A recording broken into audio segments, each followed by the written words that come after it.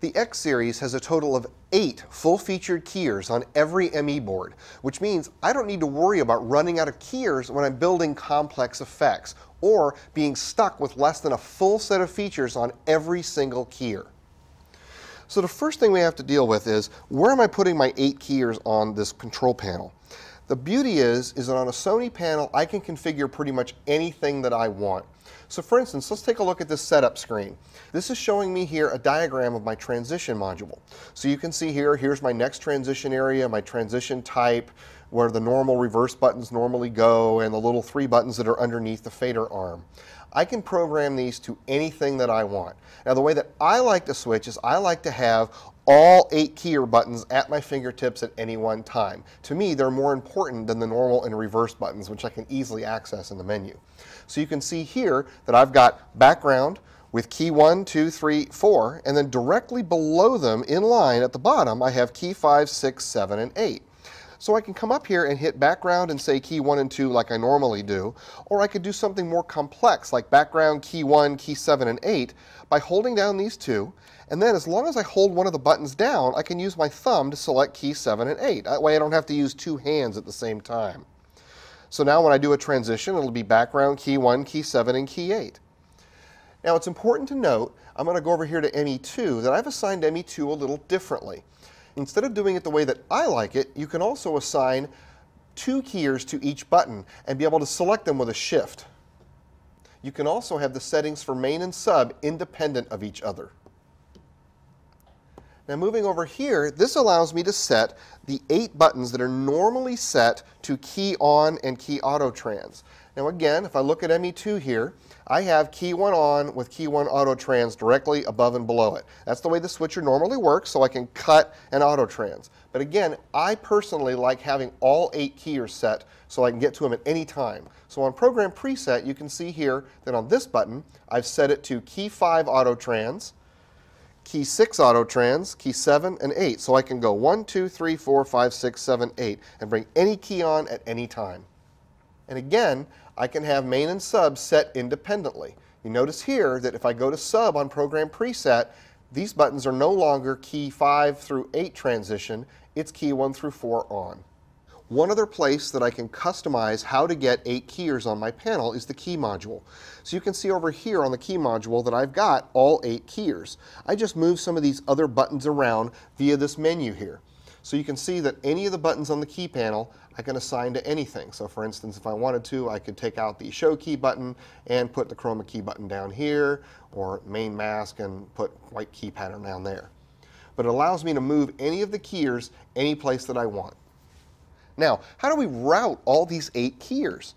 The good news is that Sony has now included the option to have the top row be a delegate bus and the bottom row be a single selection bus. For instance, instead of the old way, which had key 1, key 2, and then a shift, and then a double shift, or something like that for all the other keyers, I can now set over in my menu with between key bus, which is the old way, and key aux delegate, which is the new way.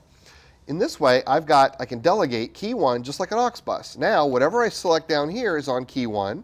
When I select key 2, this becomes key 2, key 3, key 4, etc. The added bonus is in addition to my 8 keyers, I can also have a delegate for my 2 utility buses and all my extended DME buses that have to do with DME combiners, so I don't have to hold down the utility button anymore. Now you're not stuck with the way that I have assigned my buttons. By using the Key Delegate Aux Assign menu, I can assign whatever those delegate buttons are. For instance, I can make the first one key 1, I can make the second one key 8 if I wanted to, and the third one aux 1. I can even assign aux buses on that to make it easier. And just like the aux buses and all the other labels on the switcher, all I have to do is hit the destination button here and it will verify what I have routed here. And one more key assignment menu we have are going to cover the independent transitions for each keyer. That's this area right here. So again, I can come over here and assign what I want. The key delegation buttons, that's these 4 here. The transition type buttons right here. and what normally are the key snapshot setting buttons, which are right here. Now on my switcher, I find that having access to all 8 keys simultaneously is more important than the key snapshot setting buttons. So I've set these 4 buttons here to be key 5, 6, 7, and 8. That lets me do things like set key 1 to a wipe, key 2 to a mix, key 4 to a DME wipe, key 6 to a DME wipe, key 7 to a wipe, etc., etc. Now that I've shown you how you can customize the panel to handle 8 keys exactly the way you want, let's take a look at how to use all 8. So let's take a look at ME2 here, and because I have ME2 set to a full ME instead of split apart, I'm going to bring all 8 keys in. So you can see I've got 1 frame memory, I've used masks and things like that to chop it up. And remember that all 8 keys have a resizer on them. So I can take this one and maybe shrink this one down a little bit, take this one over, do kind of the same thing, etc., etc., etc. Or I can do them all at the same time. Shrink them all down a little bit like that. But don't forget, I also have Multi-Program 2. So if we go into our Multi-Program 2 menu for ME2, we can see that I've got all my keys set up on the main side and none on the sub. So you can see over here on the sub, I've got my transition here, and on the main, I've got my transition here. Well, again, I can split these apart any way I want to. It's pretty basic Multi-Program 2 stuff. And again, I've split the keys, but they're still the same keys. I can move them anywhere I want to. Or I can have some of the same keys on the same places on 2 different outputs at the same time. I'm going to recall a couple of snapshots here. So here we have 4 keys here, none on the other side, as you can see on the menu. Here's another example where I've split the 2 apart. Another example where, again, I've got key 3 on both. And again, I'm back to all 8 keys on this one. Now I'm going to call up another effect that goes a little bit more complex.